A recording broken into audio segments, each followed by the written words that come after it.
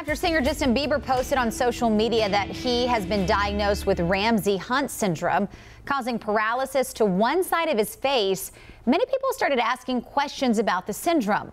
Wake Up Charlotte's Megan Bragg is verifying some of your questions. Justin Bieber posting this video on his social media. You can see part of his face is not moving. A lot of you have been asking questions about this illness, so we went to the experts to get you answers. Our sources for these questions: cardiologist Dr. Payal Kohli, the Mayo Clinic, and the National Library of Medicine. First, let's take a look at what Ramsay Hunt syndrome is. Ramsay Hunt is not a virus, but it's caused by a complication of a viral infection. In particular, it's caused by complication of the chickenpox. According to the Mayo Clinic, after chickenpox clears up, the virus still lives in your nerves. Years later, it may reactivate, causing shingles or Ramsay Hunt syndrome. The syndrome can cause facial paralysis and hearing loss.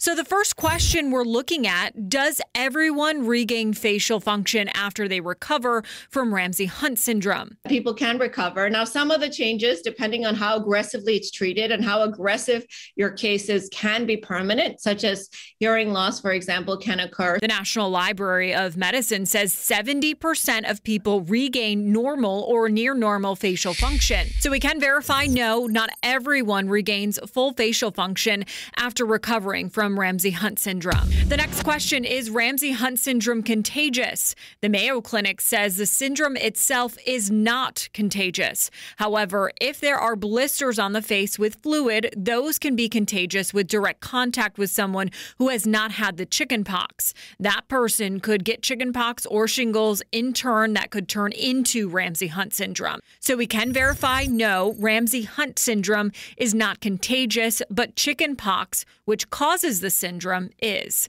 With your Verify, I'm Megan Bragg.